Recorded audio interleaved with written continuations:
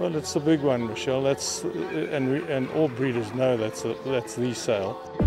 We're all trying to get our yearlings onto that sale because it's a premier sale and it's just the biggie. You know, it's like the biggie of a horse running in the July. It's the same sort of prestige.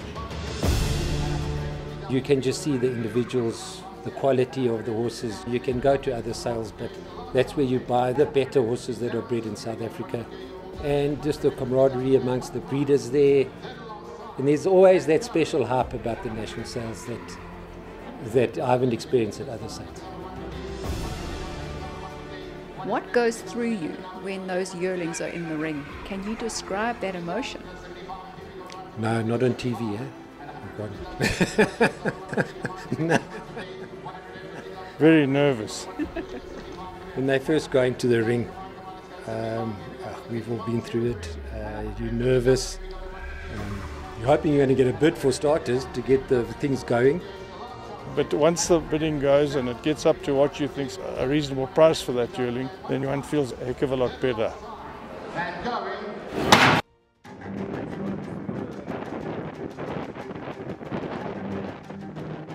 We bring them in January if we're preparing for the national sales. At this time of the year, it's 3 months before.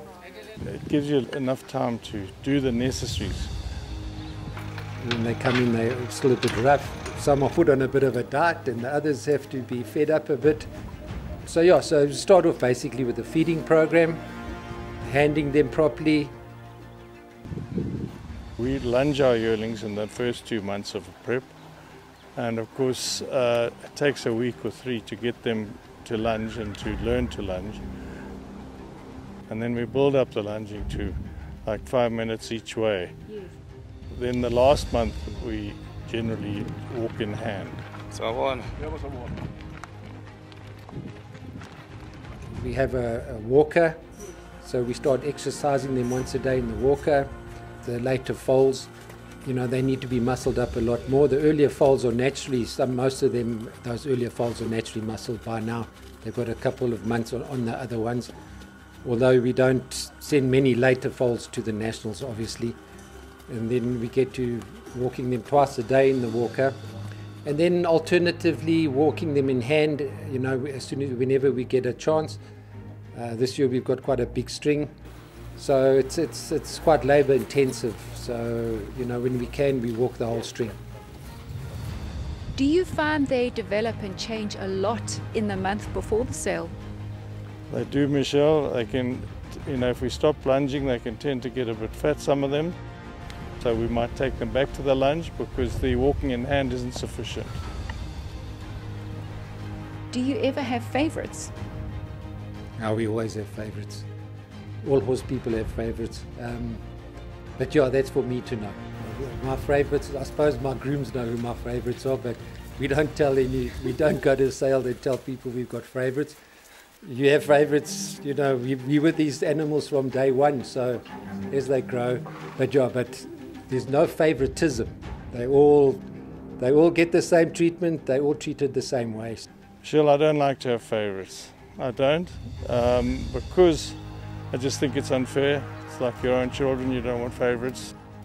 I try and treat them all alike and give them the equal amount of time. If I walk past a stable, I'll give them each equal amount of time, touching them over the door and playing with them, yeah.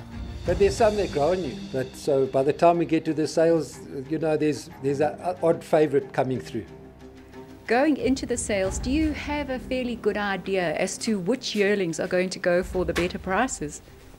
We do, Michele. I think you tend to know which are your more commercial yearlings that you see by the proven sire of that particular yearling.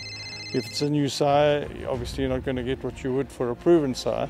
And the female lions have got the black type in there, and you know which ones are more valuable, and you know the results of previous foals too.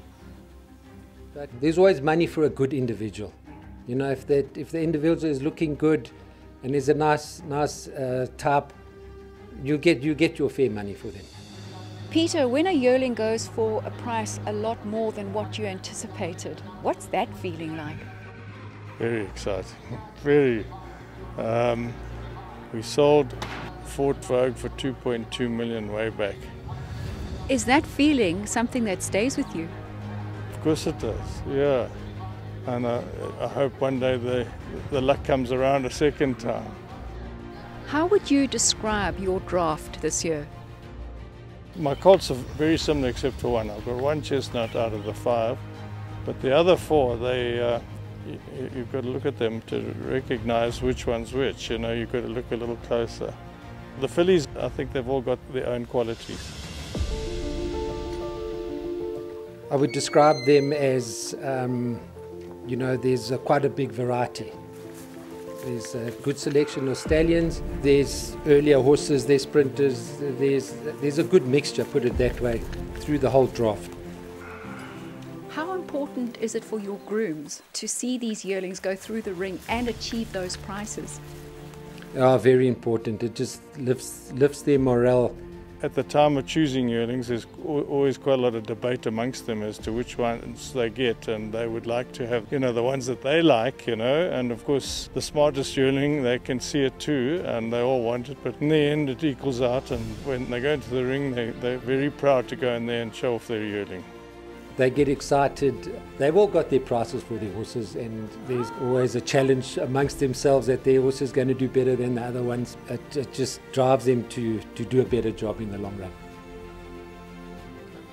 How busy is life on a stud farm ahead of a yearling sale?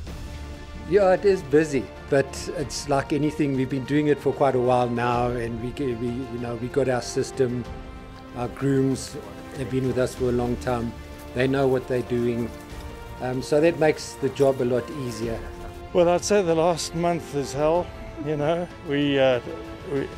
By then everyone's cleaning horses flat out, and we are trying to get them looking as smart as ever.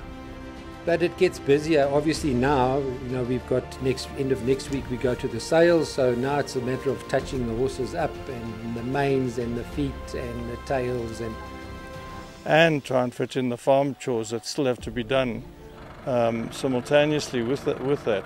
And of course by then the grooms have got their individual yearlings, which they are preparing, and they're pretty proud of them, and they're all trying to get them looking magnificent.